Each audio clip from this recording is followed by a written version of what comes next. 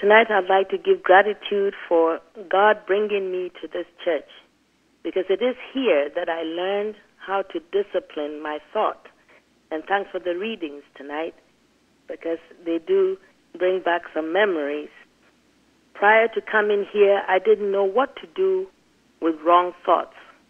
I either accepted them, and then they would go into the past, bringing me reasons to justify them, or I ignored them.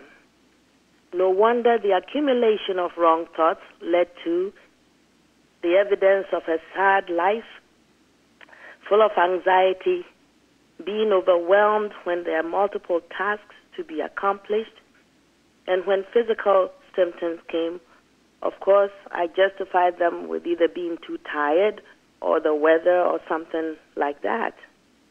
And this went on.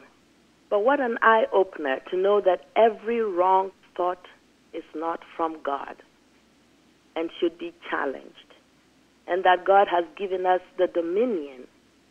And here we learn from the Bible and science and health how to challenge them. I can't thank God enough. I can't thank this church enough. I can't thank all the people who share their experiences to bring this lesson out.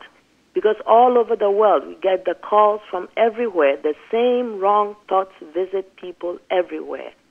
And it's wonderful to know that the Christ is here, and that we have been given how to deal with these wrong thoughts, to shut them up, and to have God reign in our hearts and in our minds. Thank you so much for this service, everyone's testimony. And I'm happy to be here tonight.